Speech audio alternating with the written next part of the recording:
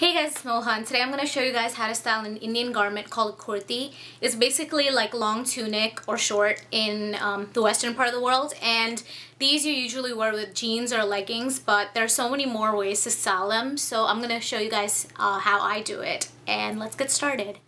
In this first outfit, I'm wearing a sleeveless long kurti with a black bubble skirt. Basic solid bottoms such as shorts or a skirt will let the design and pattern of the kurti stand out more, and tucking it into your bottoms can transform the long kurti into a blouse or top. It can be your little secret. I've worn some silver-toned bracelets and rings and earrings to accompany the outfit, and I've worn no necklace as this kurti already has a very detailed neckline.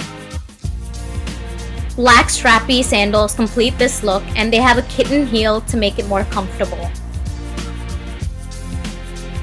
For the second outfit, I've worn this kurti as a dress, belting it with a brown leather skinny belt, which gives it more shape.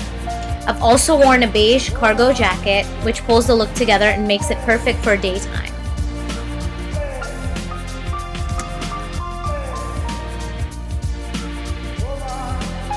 I'm wearing brown toned accessories like this ring as well as these snake hoop earrings. I'm wearing taupe colored boots to give it a more daytime and casual look. For the last outfit, I'm wearing a sleeveless button-down shirt on top of my kurti. Wearing a solid blouse on top with a cinched belt at the waist can give a new look to a kurti. It can now be styled as a skirt. For accessories, I'm wearing this long green and blue necklace around my neck, as well as these cool skull and fox rings and this Roman styled cuff.